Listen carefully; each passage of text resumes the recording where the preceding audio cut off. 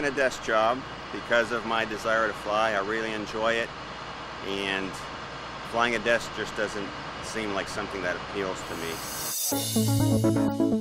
I think part of me always had that urge to become a pilot because I grew up around aviation, and honestly, I can't imagine or can't think of a time when it was something that I didn't want to do. It's more like I can't imagine not flying, not being a pilot. I knew I wanted to become a pilot, but as I got and I learned more about aviation and what it took, then I knew I wanted to be a fighter pilot. The F-16 has been around for almost 30 years now.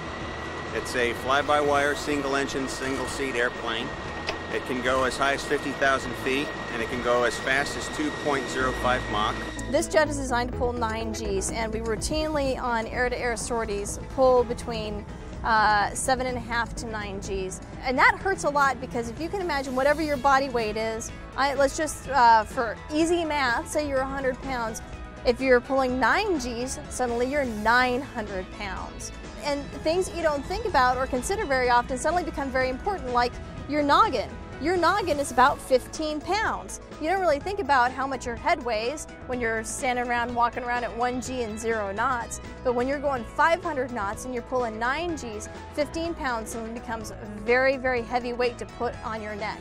And you add a helmet on top of that, you're probably getting more towards 20 pounds, and suddenly you've got 180 pounds sitting on top of your neck.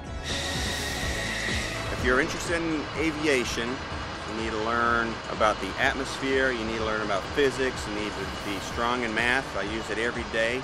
I was just using it today as we were flying around trying to add numbers very quickly in my head. It gets complicated, but that shouldn't scare you off. If you can cheat yourself to remember information in short bursts, that'll help you as well, and you got to be brave. To become